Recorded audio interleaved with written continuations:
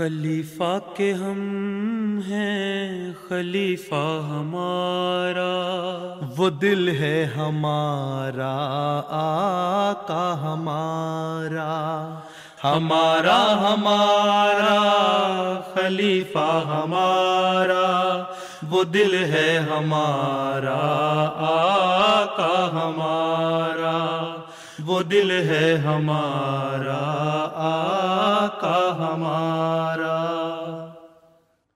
Assalamu alaikum and welcome to This Week with Huzoor.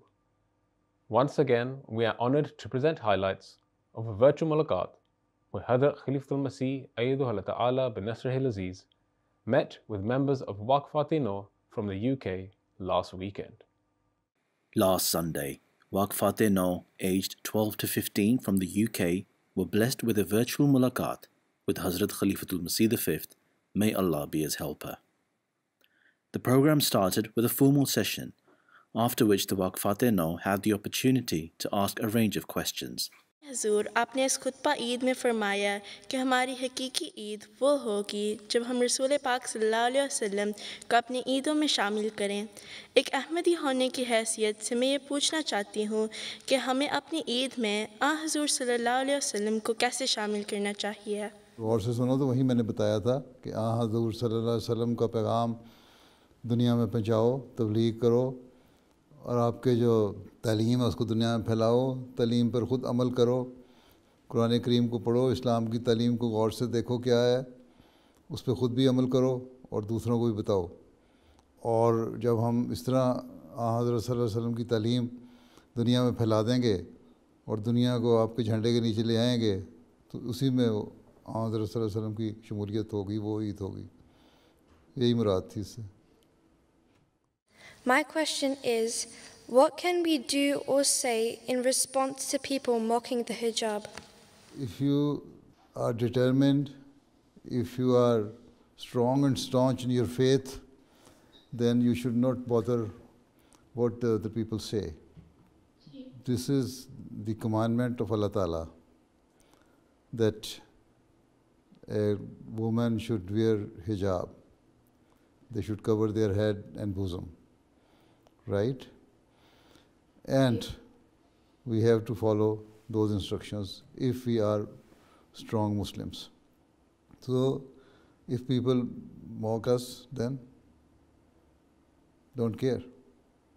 Tell them, this is my personal choice, my personal view, and I have a right to do whatever I like. And this is my personal liking. And I am doing it because of my religious teachings, because of the commandment of the Sharia and the Holy Quran, which has been given by Allah Ta'ala in the Holy Quran. So, if you are determined and strong Ahmadi, then you will never bother whatever the people say. See, you can ask them, why don't you use hijab? Why you are doing immoral acts which you feel are moral, but I feel, according to my religious teaching, they are immoral. So if I don't object on your habits, then who you are to ask that why do I wear hijab? میرا سوال ہے کہ کیا تہجد کی نماز میں کی ہوئی ہر دعا قبول ہوتی ہے؟ جزاک اللہ۔ یہ تو اللہ تعالیٰ بہتر جانتا ہے نا کہ آپ نے تہجد کس طرح پڑھی ہے۔ تہجد کی نماز ایک ایسی نماز ہے جس میں کوئی نہیں جانتا کہ انسان پڑھ رہا ہے، آدمی بالکل علیحدہ ہوتا ہے، اس کو آئسولیشن میں پڑھی جا رہی ہوتی ہے، اور بندہ جانتا ہے یا اللہ جانتا ہے کہ تم کیا دعائیں کر رہی ہو، کیا کس طرح نماز پڑھ رہی ہو۔ تو اگر دعائیں ایک دل کے سوچ سے نکل رہی ہیں، دل کی آواز نکل رہی ہے اور جائز دعائیں ہیں، تو وہ اللہ تعالیٰ قبول کرتا ہے۔ اور وہ چاہے تہجد کی نماز میں تم پڑھو یا فرائض میں پڑھو یا سنتوں میں پڑھو یا باقی نوافل میں کرو، تو اللہ تعالیٰ دعائیں قبول کرنے والا ہے۔ اللہ تعالیٰ کہتا ہے کہ ایک بندہ جب میری خاطر رات کو اپنی نیند خراب کر کے اٹھتا ہے اور تہجد کی نماز کے لیے جاگتا ہے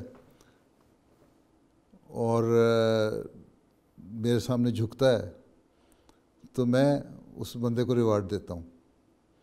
تو اللہ تعالیٰ کی خاطر جب ہم کوئی کام کر رہے ہوتے ہیں، اللہ تعالیٰ کی پناہ میں آنے کے لیے کوئی کام کر رہے ہوتے ہیں، اللہ تعالیٰ سے مانگنے کے لیے کوئی کام کر رہے ہوتے ہیں، اور پھر اپنے آپ کو تکلیف میں ڈال کے جب کرتے ہیں تو اللہ تعالیٰ کہتا ہے یہ تم نے اپنے آپ کو تکلیف میں ڈالا، اس لیے میں تمہیں ریوارڈ دوں گا، اور اللہ تعالیٰ وہ دعائیں سنتا ہے۔ یہ کہنا کہ ہر دعا قبول ہوتی ہے کہ اللہ بہتر جانتا ہے کس قسم کی دعائیں تم کر رہی ہو، کسی کے اوپر دعائیں دے رہی ہو تو وہ تو نہیں اللہ تعالیٰ قبول کرے گا نا، اپنے لیے اچھی اچھی دعائیں کر رہی ہو تو وہ قبول کر لے گا، ٹھیک ہے۔ جزاک اللہ۔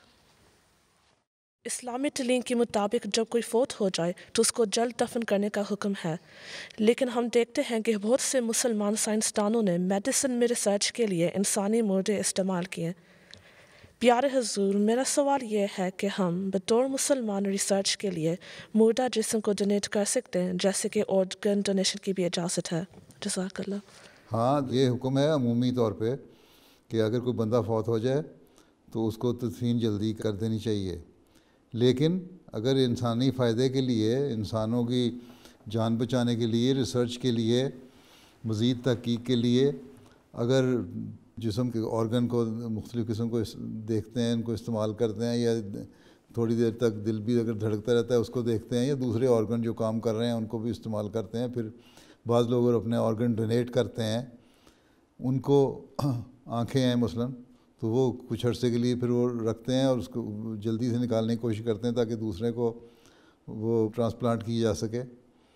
اسی طرح دوسرے آرگن ہیں، تو ریسرچ کے لیے یا انسانی فائدہ پہنچانے کے لیے اگر کسی کا آرگن انسان کا لے بھی لیتے ہیں اس کے مرنے کے بعد تو کوئی حرج نہیں، یہ جائز ہے اور اس تحقیق کے لیے۔ لیکن عمومی طور پہ یہ ہے کہ اگر کوئی مقصد نہیں ہے، بلا وجہ مردوں کو لمبا عرصہ نہیں رکھنا چاہیے، کوشش یہ کرنی چاہیے کہ جلدی دفنا دو، ٹھیک ہے۔ جی جزاک اللہ۔ میرا سوال یہ ہے کہ اگر ہم احمدی اپنی ذمہ داریاں پوری نہیں کریں گے تو پھر کیا اللہ تعالیٰ ایک دوسری قوم لے آئے گا؟ کیا وہ وعدے جو اللہ تعالیٰ نے حضرت مسیح موعود علیہ السلام سے کیے ہیں وہ اس دوسری قوم کے ذریعے پورے ہوں گے؟ اور کیا وہ لوگ احمدی ہوں گے اور حضرت مسیح موعود علیہ السلام پر ایمان رکھتے ہوں گے؟ ظاہر ہے اگر ہم اپنی ذمہ داریاں پوری نہیں کریں گے تو حضرت مسیح علیہ السلام نے خود فرمایا ہے کہ پھر اللہ تعالیٰ کسی اور کو لے آئے گا۔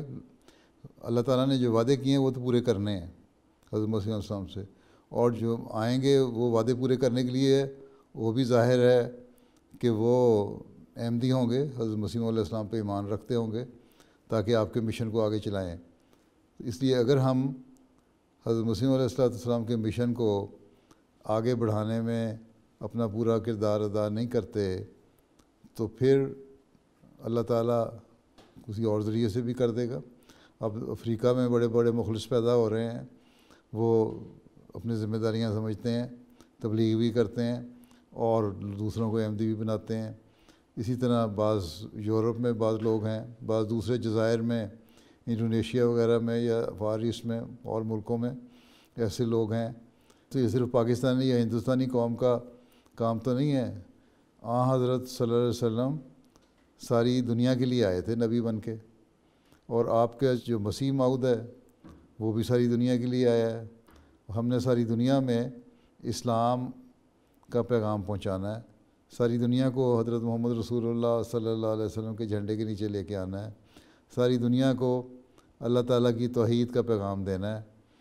تو یہ ہمارا کام ہے، یہ مشن ہے جس مسیح علیہ السلام لے کے آئے تھے کہ میرے دو ہی کام ہیں، کہ ایک یہ کہ اللہ کے حق ادا کرنا، بندوں کو اللہ تعالیٰ کے حضور جھکنے والا بنانا، اللہ تعالیٰ کا حق ادا کرنے والا بنانا، اس کی عبادت کرنے والا بنانا، اور دوسرے آپس میں ایک دوسرے کے حق کا خیال رکھنا، اعلیٰ اخلاق دکھانا، اچھے اخلاق دکھانا، ٹھیک ہے، اور اچھے کام کرنا، اور اسلام کی جو تعلیمات ہیں، اللہ تعالیٰ کے حکم ہے قرآن کریم میں بے شمار، ان کو دنیا میں پھیلانا۔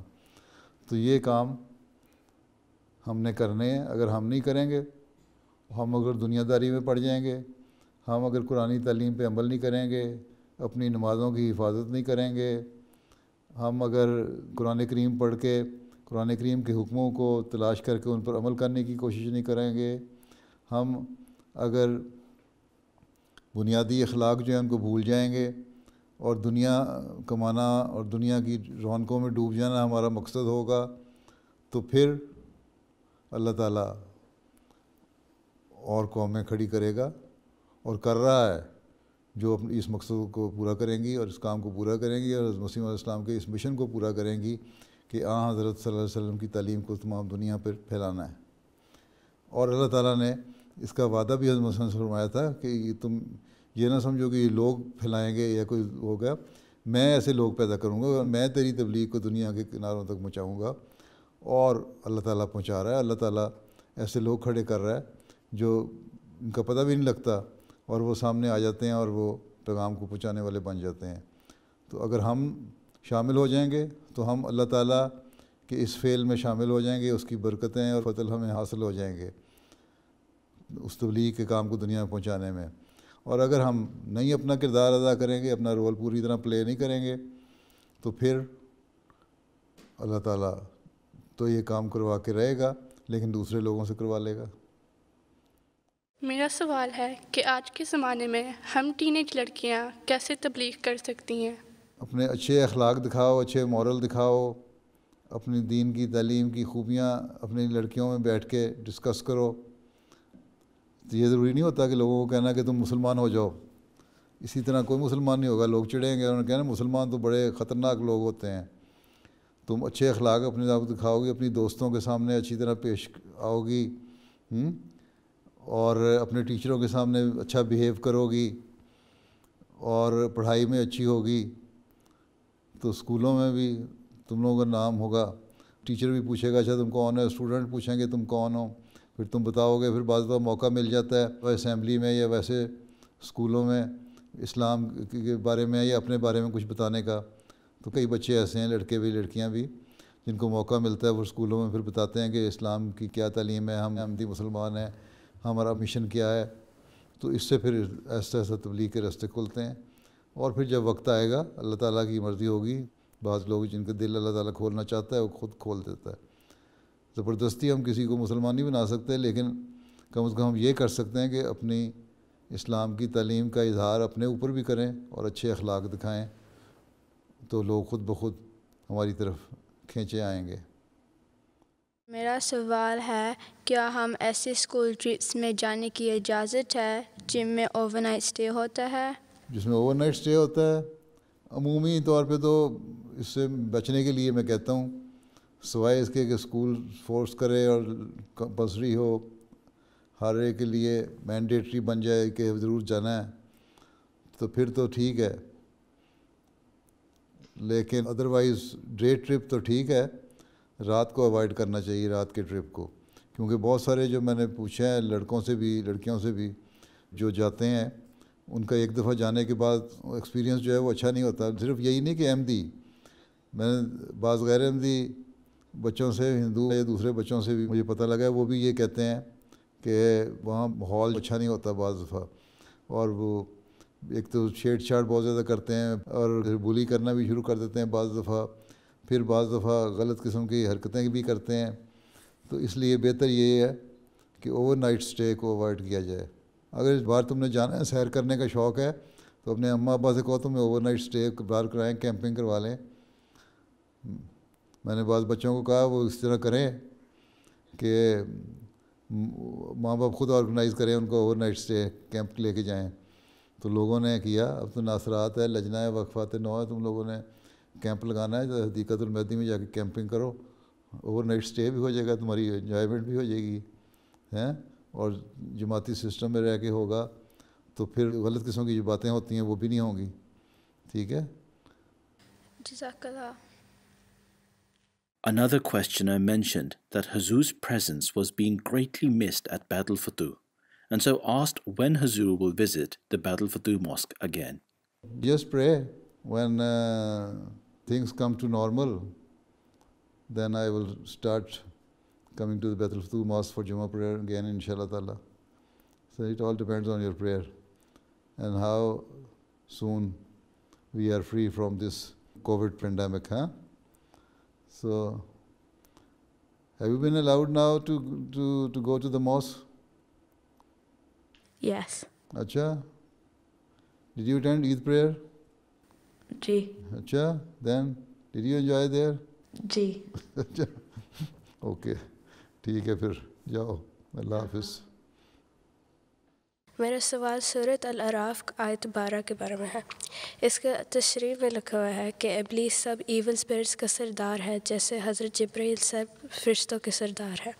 میرا سوال یہ ہے کہ اس دنیا میں ایول اسپرٹس کہاں پہ ہیں اور ان کا کیا کام ہے اور ہم ان کے اثرات کیسے بچ سکتے ہیں؟ ہر برا کام وہ شیطان کا کام ہے، اور ان برے کاموں کی جو پھونکے مارتا ہے، جو اس کے لیے لوگوں کو بھڑکاتا ہے، جو کہتا ہے، وہ شیطان ہے اس کا نام. تو اس لیے ہر جو نیک کام ہے، روحانی کام ہے، وہ جبرائیل علیہ السلام اپنے فرشتوں کے ذریعے سے دنیا میں لوگوں کو بتاتے ہیں، اپنے باقی کام کرنے والے ساتھیوں کے ذریعے سے براہ راست نہیں بھی آتے تو.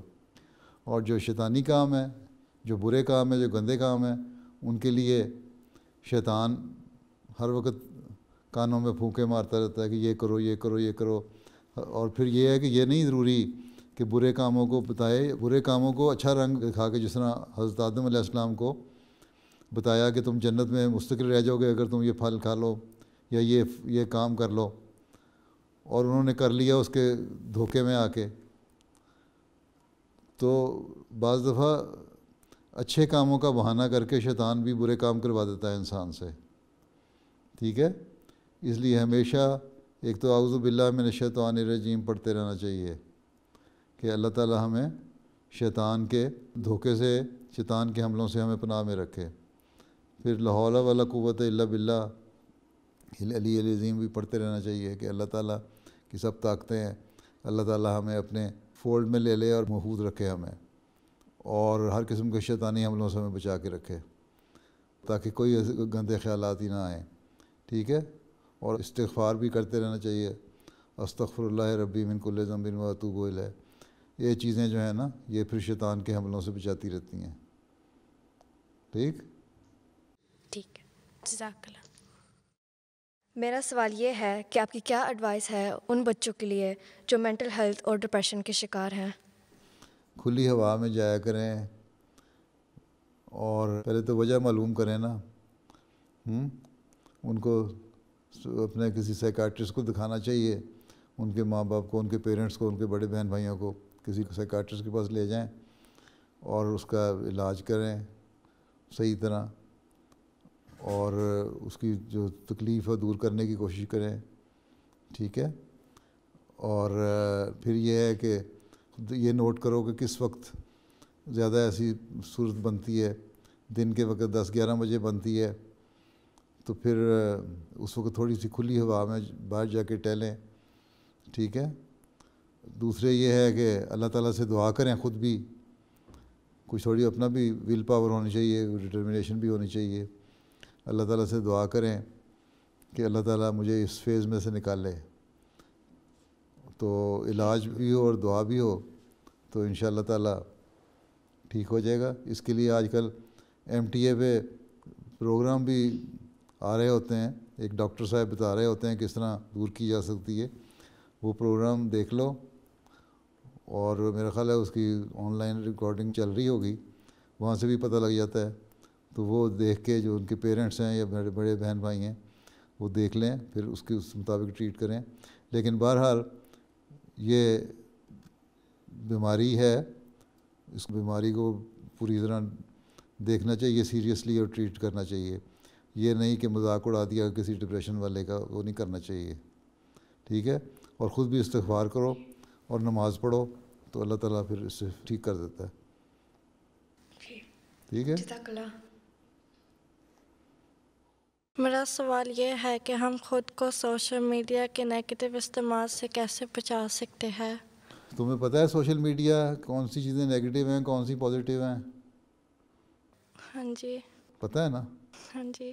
وہ ایک محاورہ ہے، کہتے ہیں کہ اگر کوئی سویا ہوا آدمی ہو اس کو تم جگا سکتے ہو، جو جاگ رہا ہو اس کو کس طرح جگاؤ گے؟ جو مچھلا بن کے سویا ہو،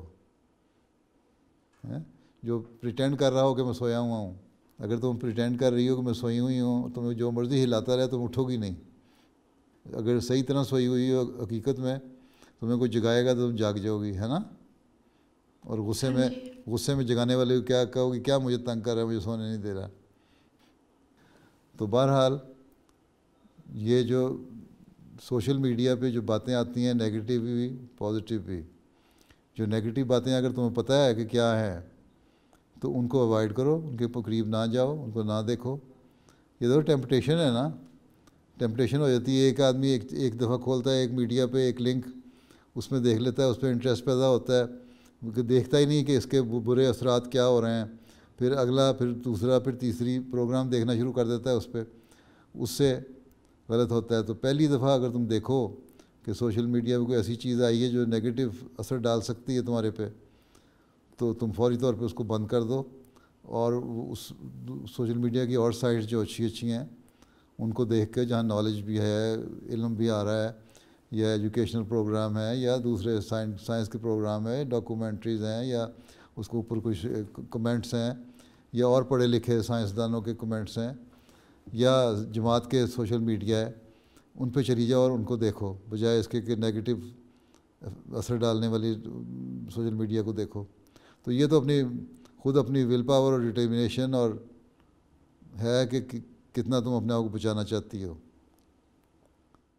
میرا سوال ہے، ہمیں نماز کا طریقہ حضور صلی اللہ علیہ وسلم نے سکھایا تھا. اسلام سے پہلے انبیاء کس طرح عبادت کرتے تھے؟ مختلف طریقے تھے ان کے بھی. بعض لوگ سجدے کرتے ہوں گے، بعض لوگ بیٹھ کے دعا اٹھا کے کر لیتے ہوں گے، گھٹنے ٹیکتے ہوں گے. سجدہ تو میرا خیال ہے ہر مذہب میں ہی ہے، کیونکہ ہم دیکھتے ہیں ہندوؤں میں بھی اور دوسروں میں بھی کہ سجدہ کا رجحان ہے، ماتھا ٹیکنے کا ہر مذہب میں ہے. لیکن یہ جو طریقہ ہے نا کہ کھڑے ہونا، دعا کرنا، پھر رکوع میں جانا، پھر سمع اللہ میں کھڑے ہونا، پھر سجدے میں جانا، پھر بیٹھنا، یہ نماز کا طریقہ جو ہے یہ آن کے ذریعے سے ہی اللہ تعالیٰ نے ہمیں مسلمانوں کو سکھایا ہے. باقیوں کے لیے اتنا ڈیٹیل میں یہ طریقہ نہیں تھا، مختلف طریقے تھے. ٹھیک ہے، ہاں جی، چلو پھر. جزاک اللہ حضور. حدیث میں آتا ہے کہ جنت کے ایک دروازے کا نام ریان ہے، جس میں سے صرف روزے دار داخل ہوں گے. میرا سوال ہے کہ کیا جنت کے اس کے علاوہ اور بھی دروازے ہیں؟ مسلم فرمایا کہ 8واں دروازہ جنت کا، 8 دروازے ہیں، 8واں دروازہ بخشش کا دروازہ ہے، جو اللہ تعالیٰ کی رحم اور بخشش سے وہاں اس میں داخل ہو جائیں گے. تو ہر نیکی کے لیے دروازے ہیں، اور 7 تو نیکیوں کے دروازے، اور 8واں دروازہ اللہ تعالیٰ نے جنت میں داخل کرنے کے لیے بخشش کا رکھا ہوا ہے، اپنے رحم کا رکھا ہوا ہے، کہ اللہ تعالیٰ جس پر رحم فرمائے گا اس کو جنت میں داخل کر دے گا. اللہ تعالیٰ تو بہت رحم کرنے والا ہے، بے انتہا رحم کرنے والا ہے، اور لوگوں کو معاف کرنے والا ہے. اس لیے اللہ تعالیٰ نے جنت کے 8 دروازے رکھے ہیں. ٹھیک ہے، 2 کے کام جنت کے زیادہ ہیں.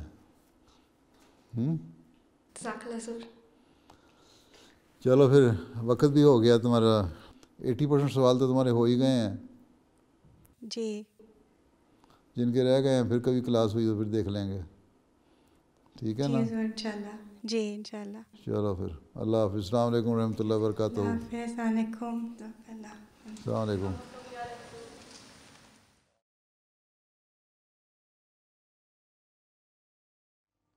Those were highlights from a virtual Mulaqat that took place last weekend.